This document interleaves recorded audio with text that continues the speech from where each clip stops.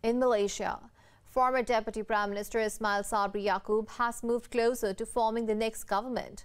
Sabri secured a parliamentary majority from the same coalition that collapsed earlier this week.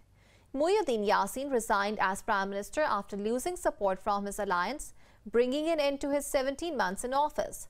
Country's King Al Sultan Abdullah is scheduled to meet with other senior royals on Friday before making a final decision. Sabri's appointment will mark the return of the United Malays National Organisation Party to leadership.